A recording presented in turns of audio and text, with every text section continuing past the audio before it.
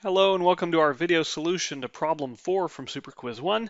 We're back to solving differential equations. We really hope that this one is separable because it's the only type of differential equation we know how to solve, and this one isn't, right? We can multiply by 1 plus y squared to get that over here. Now that's not going to be good. Let's see, we can multiply the dt, but now that dt is going to get caught on this guy, so we're not going to really be able to divide by it, because then you'd have to divide all these things. I mean, it's just not going to work.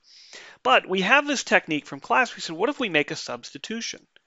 So I'm going to let u equal this right-hand side. And the reason I do is because this garbage on the left, the 1 over 1 plus y squared times dy dt, that's actually the derivative of 3 arctan of y. Well, okay, there's a constant 3 there that's not quite right, but what's a constant amongst friends, right? So let's give this a try. If I make u equal to this right-hand side, then the derivative of u is 3 over 1 plus y squared. But I have to use the chain rule because y itself is a function of t. So I have to multiply by the derivative of y with respect to t. Of course, the derivative of t is just going to be 1, and then I have a constant with 0 derivative. And this piece right here is the left-hand side. Okay, again, there's a 3 here, but that's fine. I can write this as 3u plus 1. And now I do have a separable differential equation. I can multiply by dt, and I can divide by 3u plus 1, and I'll get du over 3u plus 1 is equal to dt. Okay.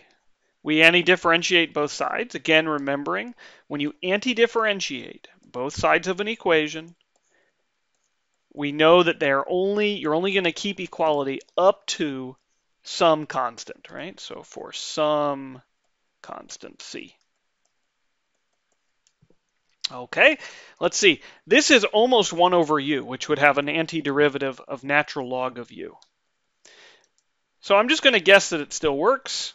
Oops, we're just copying the same thing. Natural log, of course, we remember the absolute values. And this isn't quite going to work because when I take the derivative, hey, chain rule tells me I get an extra copy of 3, so I'll divide by 3 to compensate. Of course, on the right-hand side, an antiderivative dt is just t plus this constant again for some c. Okay, so for some c. Okay, I'll multiply by 3.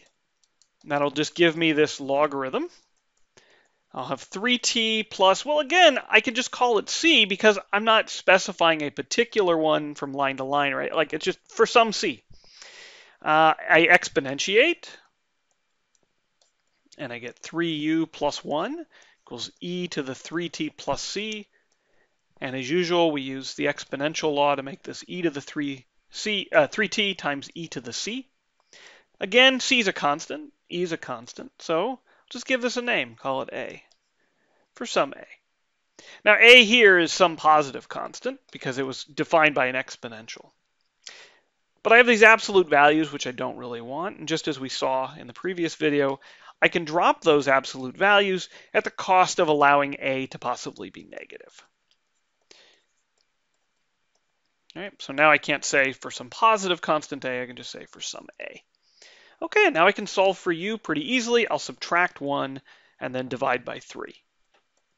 So u is going to equal negative 1 plus a e to the 3t, and all of this gets divided by 3, or negative 1/3 plus, well, again, a over 3 is a constant, so for some a. Not necessarily the same a as in the previous line. Okay, but now what was u? Ooh, let's go back up. Oh my goodness, u was all of this business. So u is 3 arctan of y plus t minus 5. So we get 3 arctan of y plus t minus 5 equals negative 1/3 plus a e to the 3t, again for some a.